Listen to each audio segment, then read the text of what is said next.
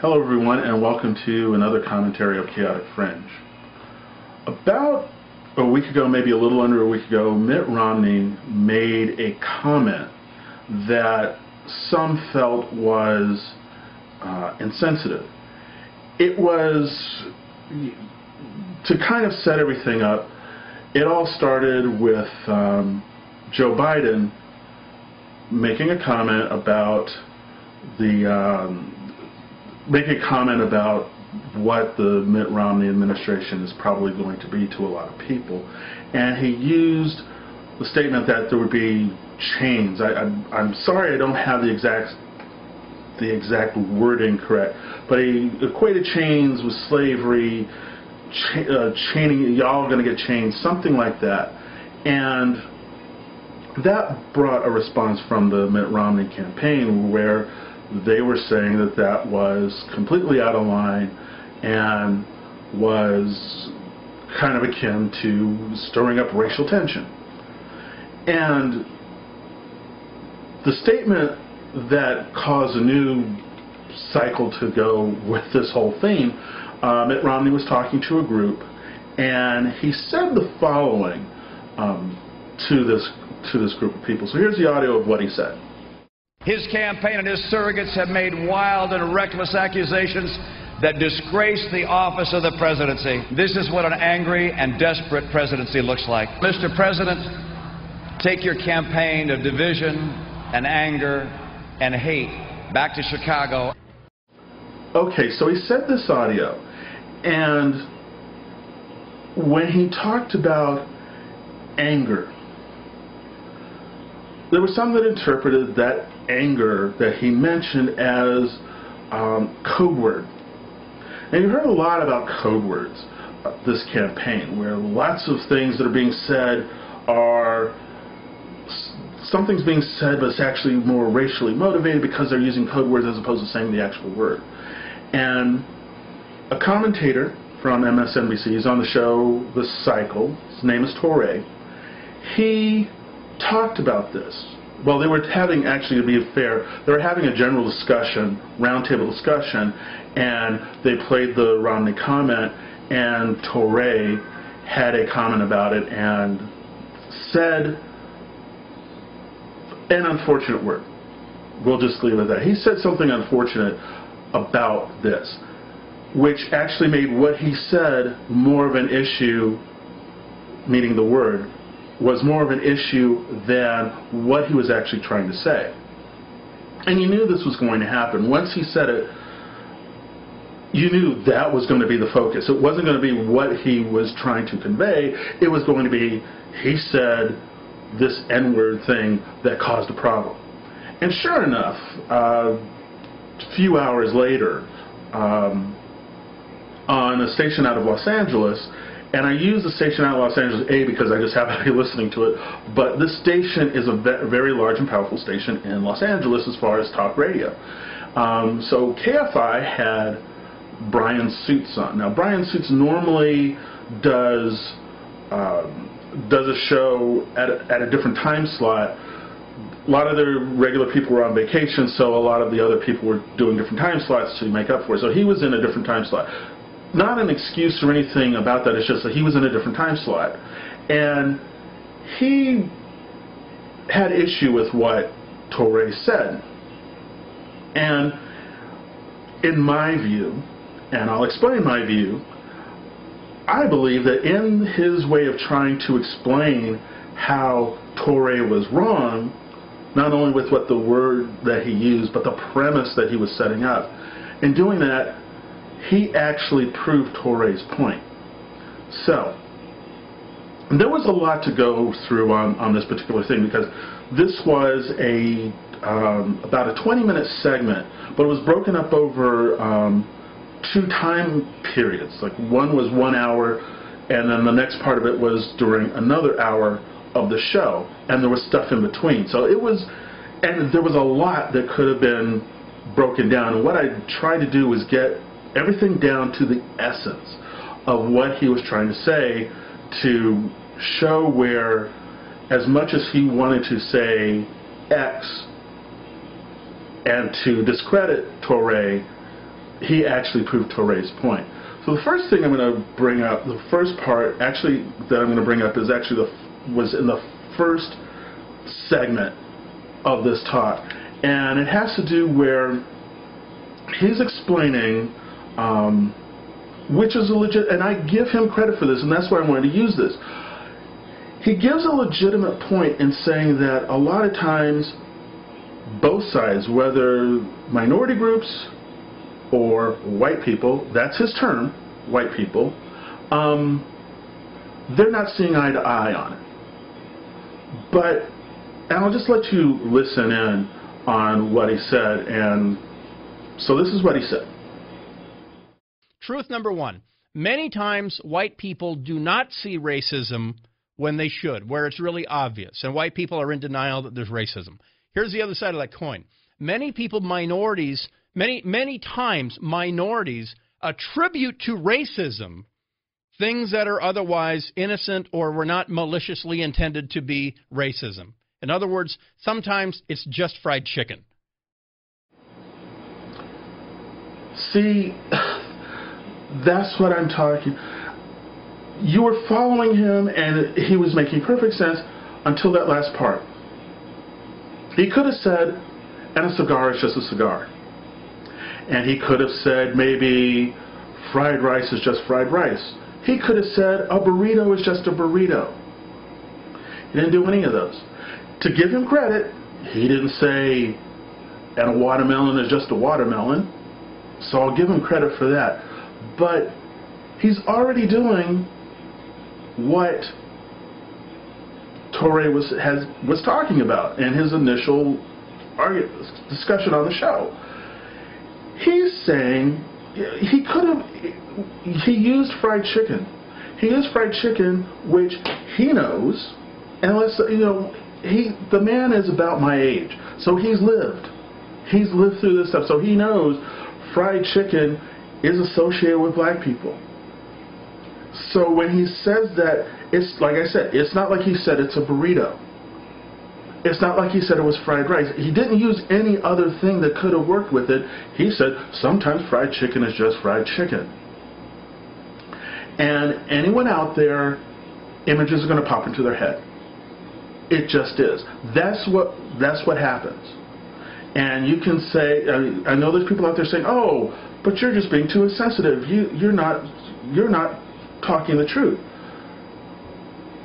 Advertisers spend millions of dollars, billions of dollars, to get certain things to pop into your head so that you will buy a product or think of a product. This is not anything new, and it's not anything that we're talking about that's some alchemic arts that are done in a back room with a bearded Alan Moore and a sock puppet. We're not talking about that. When you have 80s music played on a commercial, and you hear that 80s song and you think of that commercial, they've done their job. They've taken some music that you know, and they've taken that childhood image that you know of when you were a kid, when you were younger, and they've associated with a car, or they've associated with detergent, or they've associated with something else. So now when you hear that song, you think of that. Why would the same thing not be done with these other things and not be with this other stuff when we're talking about trying to get racial passions turned? Why wouldn't it be used with that? Why would that not be a legitimate argument? That's what Toure is talking about, which Bryan Suits kind of doesn't want to believe. Like I said, in this particular case, his comment is true, but he ends it with something that says, I just threw that out there. I didn't know what it meant. He knew what it meant. And he specifically did it that way to get that reaction. So he knew what he was doing. So now we go to the crux of the next one. This is a little bit of a longer clip, but it has to be this long clip because it pulls everything together. And so now I'm going to play this longer clip, and it's going to get into the meat of what we're talking about altogether with this. And okay, so let me jump in because you know, he might be right about that. The Willie Horton ad, the many attribute to getting Michael Dukakis defeated by George Bush in '88 and all that, but that might be true.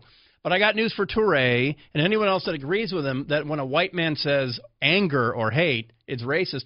The president's black. There's a black dude in the White House. Has been since early January of '08. Pardon me, of '09. Been there for a while. His wife turns out to be black as well. There's been a black president now coming up on the election of a black president coming up on 4 years real soon here. So there are no more racially charged words because whatever stereotype someone might have, the guy breaks it because we have there's word that behind closed doors he is a very angry guy. And there's word that the guy has a personal loathing of Benjamin Netanyahu, which is returned in kind by Benjamin Netanyahu, and that when Netanyahu visited the White House, Obama raised his voice, but the guy has self-control. The guy has a remarkable self-control, does he not? Obama has, whatever you say about him, the guy does have self-control. That's what you learn. When a succession of fathers walk out of you on your life, you learn how to be the popular guy in the class. And you do that with self-control. There's no doubt he's intelligent. He's got self-control. He is not anyone's stereotype of what that guy just said. So I beg to differ. Okay.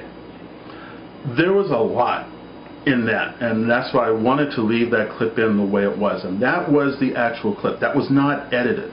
And I wanted that in there because he went from the spectrum of, and let me actually, before I go into that, let me just do the setup real quick because this could take actually, when I was editing through this could take an awful long time to go through, and that's why I said I wanted to get kind of the essence of what Bryan Suits was trying to say in response to what Toure was saying.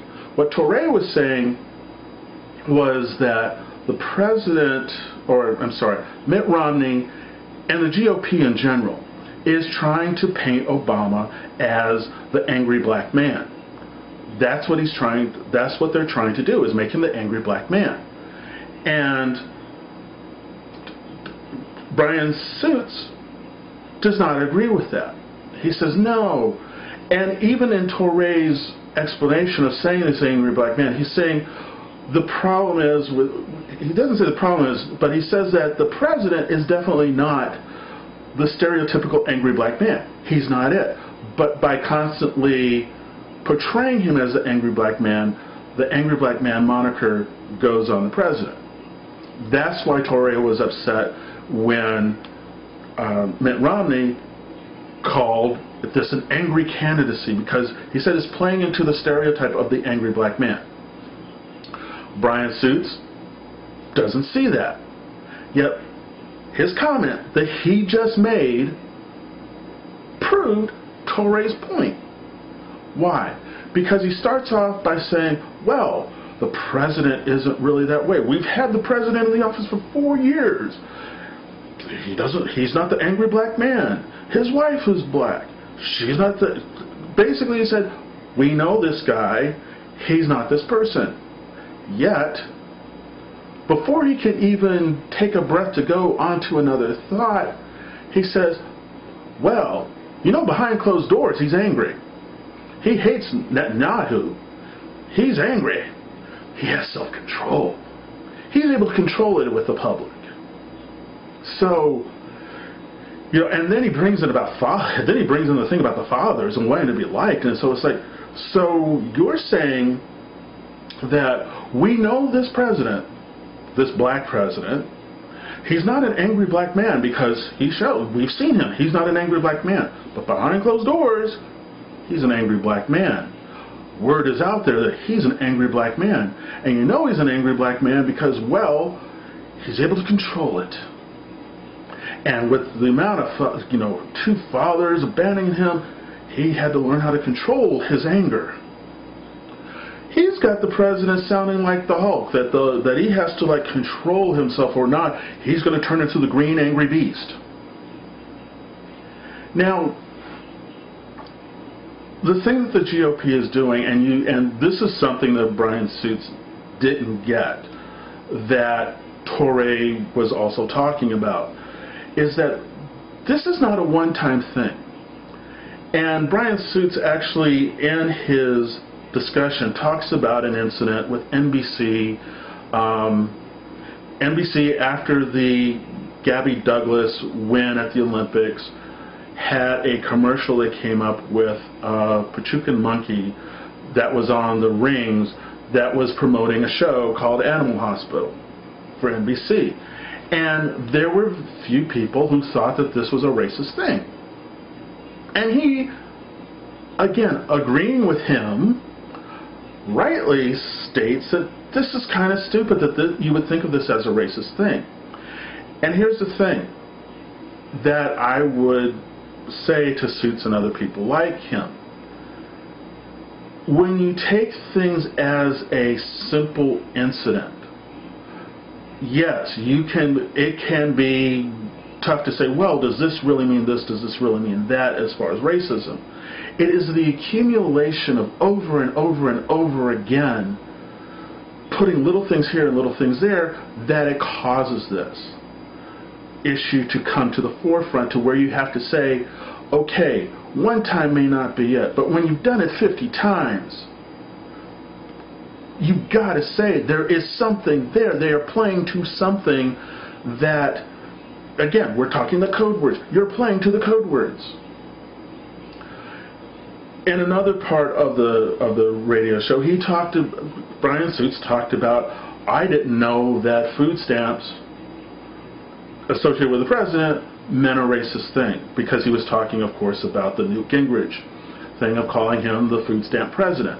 And he went on to say, well, you know that most people that are on food stamps are white and all that. He gave that stuff. Again, I know that Bryan Suits is about my age, has to be about my age. He grew up in the time of Reagan, okay? Reagan talked about the welfare queens. When you mention the word welfare queens, you are not thinking of a white woman sitting at home picking up welfare checks that's fat and overweight with braids in her hair, that has one guy that's in jail that gave her one kid and another guy that's hustling off the street that gave her the two other kids, and she's sitting at home waiting for a welfare check. That is not the image that you get when you hear welfare queen. Because at that time in this country, and we're not talking that long ago, as much as we'd like to think that the 80s and the 90s were such a long time ago, they weren't that long ago. When you said welfare queen, you were talking a black woman with 3 to 4 kids in a tenement apartment, sitting there waiting for a welfare check while she's watching on her big screen TV at home. That was the image that was out there of the welfare queen. So when Newt Gingrich talks about welfare president, that's the image people are getting. They're not getting the white person that is on welfare. They're not getting that image. They're getting the minority that is on welfare. And I think what happens is people like Bryan Suits, and I don't mean to really harp all the time on Bryan Suits. He's just the one making the comments. But when the audience that people like the GOP are trying to focus on, when they're bringing up these things over and over and over again, may not be him. It may be that what they call the low education voter, low volume voter. They're going after that person that's hearing bits and pieces all the time, and is not sitting there trying to analyze stuff, not trying to figure out, is this right or is this wrong, or what are the statistics. They hear this thing, and they hear it over and over and over and over again. And I'd like to say something else to kind of encompass the whole Bryan Suits thing, which he did not mention in his little talk that he had for all this time. When you're talking about, you're saying that we know this president for 4 years, that we've known him for 4 years, and so we know he's not this angry person. We know he's not this person that we're talking about, that you mentioned. If that's the case, why is it for 3 of those years was there this huge thing about his birth certificate? we've had the president for 3 years. Then he brings out his birth certificate because it was demanded of his birth certificate by all these folks who said that he wasn't born in the U.S. Why was that? Why he brought that up, and you're not concerned about that? You're not saying, wow, that seems a bit of an odd thing. We know this person. Of course, he was born in the U.S. And I found something else, Bryan Suits, that I am directing at you. Your page on the KFI website is rather interesting, because if you know the president, if you've known this, we've known this president, you know, you're saying calling him angry is like really weird and not really good. Why is it that on your site, your KFI site, you have your bio on there, shows you're born in Hawaii, and even you say, long form, on request, being humorous, but obviously you're talking about the president. Which again, triggers up stuff, is going to trigger things up in people's minds that the president may not be legitimate. Now, as much as you say that, where again, you say we've known this president, we've been there we've had him almost for 4 years, he has said that he's not a Muslim, yet Hank Williams Jr. again today has a statement out there saying that he believes the president is Muslim. Dave Mustaine just had something put out where he said that the whole shooting thing was a plan by the Obama administration to cause gun control. And of course, let's not even mention Ted Nugent and his comments. These are things that are said by people of the GOP party that you're saying, that you're trying to encompass and say, well, we know this president and he's not that way, but these comments keep coming out. This stuff keeps coming out saying he's not that, he's not that, he's not that. You may think of him as this calm black man. Even you did. Oh, the president's this calm black man, but behind the scenes he's angry.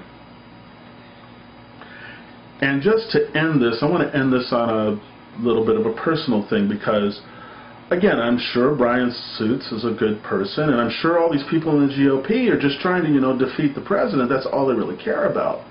And they can't understand this racial stuff that people are implying and the stuff that they're giving. It's there. Stop pretending that what you're doing is not racially tinged. I'm not going to say not racially motivated, racially tinged. You yourself, in 2 clips that I used, and there are more that could be used, but in the 2 clips that I did from this show that you had, you threw in fried chicken, and then you said the president was not angry, yet before you could take a breath, you showed how not only he was angry, but gave this psychological reason for him being angry. Thus, proving what Toure was really talking about. I admit, his use of the N-word, the way that he used it, distracted and was bad. But his premise that he was talking about, is right. Because you did it. You did exactly what he said was happening. So just admit that what is going on is that this campaign that's being run by the GOP is trying to defeat the president by making the president the black guy. Not just the black president or the black guy, but the angry black guy. That's what they're going for. They're going for getting that segment of the population that might be uneasy with him to vote against him. And that's what's going on. You don't have to get yourself all in a kerfluffle. You don't have to get yourself all upset and say, oh, this isn't true. Oh, I thought we're in a post-racial thing. We elected a black president, so why is it there? It's there. You do it yourself. You did it yourself in the whole thing that you did. Like I said, there's a ton of stuff that's there. And as far as the war on women, I'm going to talk about that later, because there was another thing that happened with this thing that was done, that was talked about on one of the other commentators that was there, that was just fascinating to me. But I'll do that at another time. So, Bryan Suits, I know I talked about you a lot on this thing, and it was because you illustrated, maybe without knowing it, but you illustrated exactly what Toure was talking about, what the GOP is doing. They are trying to take, yes, they're trying to take the President of the United States and reduce him to the angry black man, that he's that black man that you're scared about. He's the boogeyman. And you, by saying that wasn't the case and you couldn't understand why, illustrated it completely. So, that's my concern, is that it's at a point where even when you're trying to say that you're trying to defend something or work out something, people are still falling into that trap. They fall into that trap all the time of, no, I'm not a racist, but you're saying stuff that you wouldn't necessarily say with anyone else because it's racist. So, that's what I'm seeing. And maybe you're saying I'm seeing this because I'm a black guy. But why should me being black diminish what it is that I'm seeing and I feel calmly telling to you? So, that's my commentary from Chaotic Fringe in a calm manner, and I will talk to you again soon.